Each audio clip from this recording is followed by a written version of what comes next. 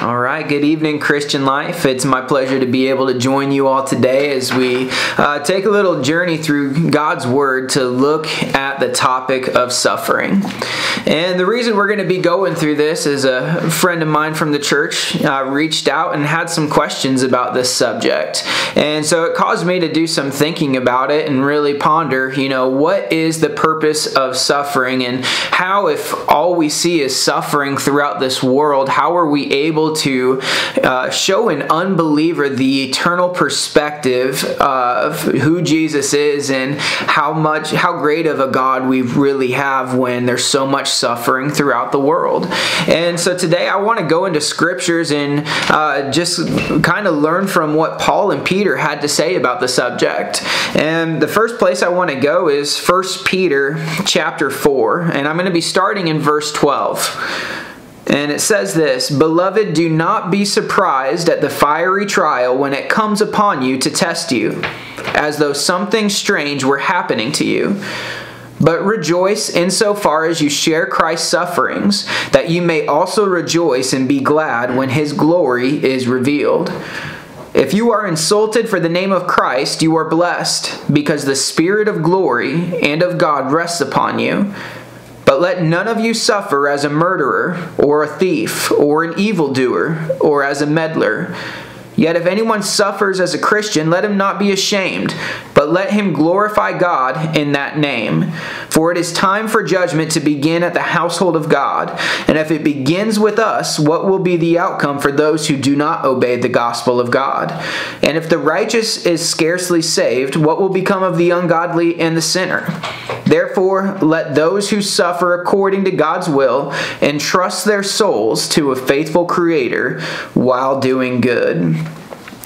And so that's from Peter, and I think it's pretty clear and pretty straightforward that we should not be surprised at the fiery trial that each of us will inevitably have to walk through here in this earth.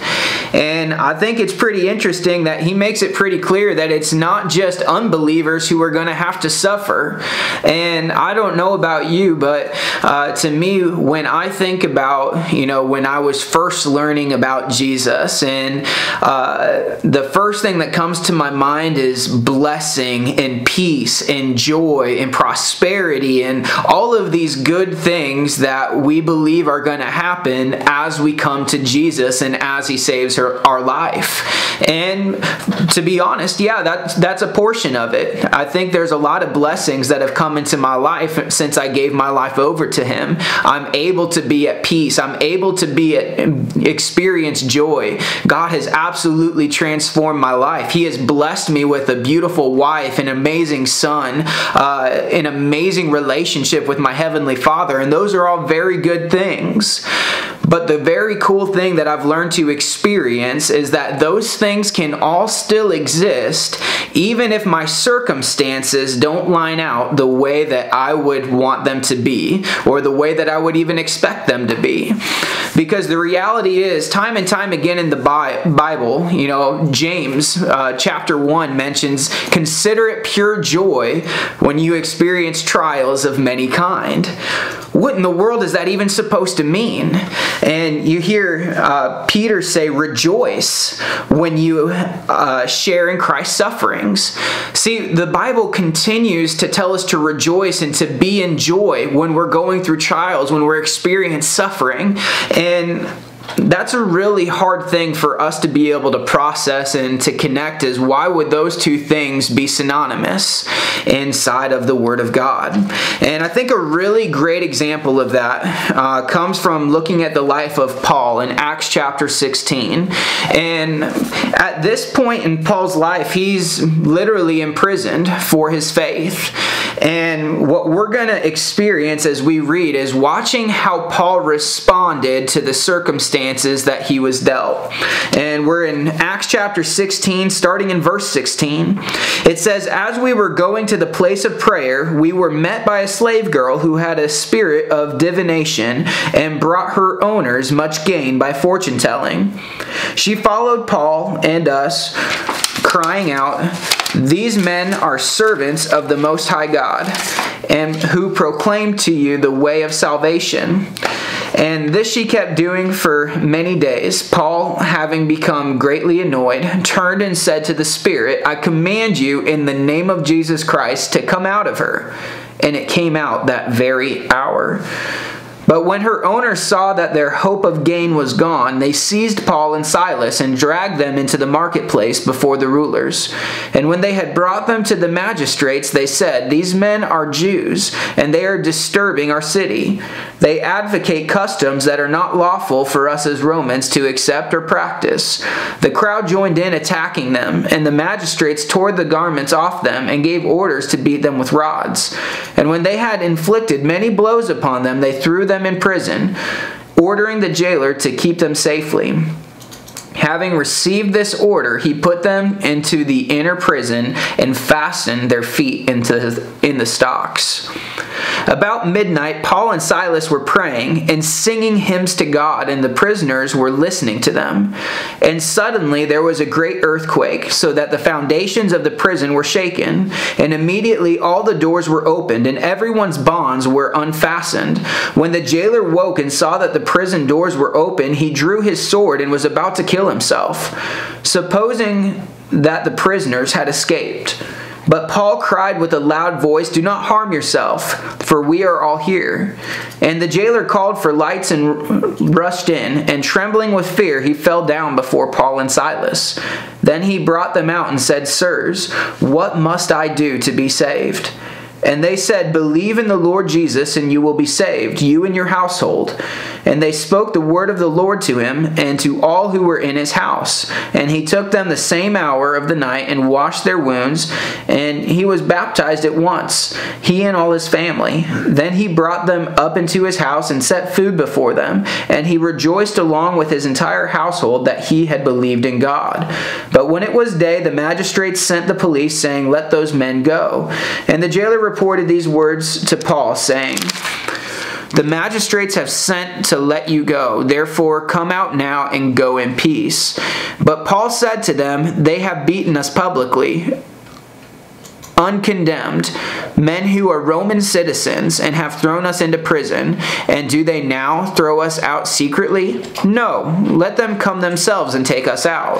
The police reported these words to the magistrates, and they were afraid when they heard that they were Roman citizens. So they came and apologized to them, and they took them out and asked them to leave the city.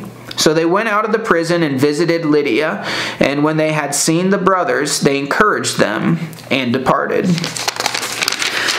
So we see something fascinating about the way that Paul responded to the suffering and the circumstances of his life. Was Paul right to be thrown in prison for casting a demon, an evil spirit, out of a woman?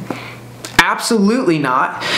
You think that if you were to do that for somebody, that you would be honored for praying and rejoicing that the Lord would deliver somebody from an evil spirit like that. Instead, Paul is repaid by he and Silas being thrown into prison. And if I were to put myself in that position, man, I'd be pretty bummed out at that point. Number one, he's fastened into stocks. He's not just sitting in prison. He's unable to really move. That would be extremely uncomfortable. And knowing that you did not deserve the penalty that you were enduring, it would be really easy to get caught up in your mind and think, man, woe is me. And begin to just feel sorry for myself and just begin to be depressed and go, God, how in the world would you let this happen? And if all of us are really honest with ourselves, I think we look at the circumstances of our life quite often and look to Jesus and say, God, why in the world would you let this happen? And we get discouraged and we lose hope and we begin to lose our faith. But what Paul begins to do in this moment is really profound, because instead of allowing his circumstances to define his relationship with God, he and Silas both begin to raise their voice and begin to sing. sing, and they began to worship their God. You see, their circumstances did not define their response. They continued to live out their relationship with Jesus the same way they would if they were out of prison, giving God the glory that He deserved. And what was the result about them having an eternal mindset, of them living out their joy in the middle of suffering? Not only did their bonds break, not only were they loosed from the stocks, but everybody around them experienced that same exact thing. And not only that, but the chief jailer, who was about to commit suicide because he thought everybody had escaped, he ended up giving his life to Jesus, and not just him, but his entire household, because of the God that Paul and Silas were able to introduce to them in the middle of their suffering. And notice how God came through in the end, and they weren't imprisoned for long, and they were justified at the end of the testing of their faith. And that's exactly how we need to live as Christians. It's so easy for our sufferings in this world to discourage us and to get us off track and to give up hope. But when we choose to be filled with joy in the middle of our sufferings, and we begin to choose to worship God instead of become discouraged by our sufferings, we're actually able to persevere through those things. And you know what that shows the world?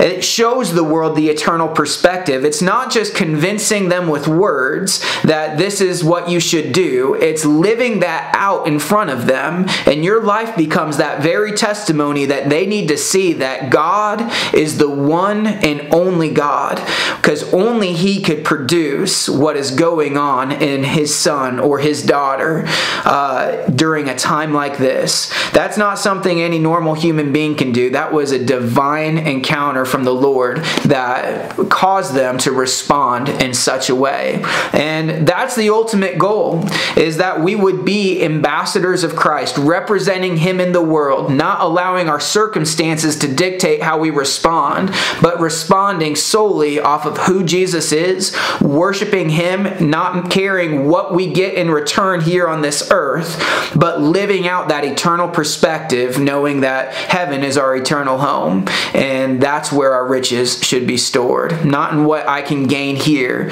but what I can gain eternally. And so I want to encourage you with that. If you find yourself in the middle of suffering, let that be your motivation to begin lifting your voice to Jesus and singing praise and glorifying Him, because that is how we get through our suffering here on earth, and that is how we represent Him and show ourselves to be overcomers to all the unbelievers who are watching our every move and wondering why being a Christian is any different than any other thing you could be doing in this world. And so I'm looking forward to tonight. Many of you will be joining us at Meals for the Heartland. I'm really looking forward to being able to serve with everybody again, and I'm looking forward to seeing you all here on Sunday. Have a great rest of your week.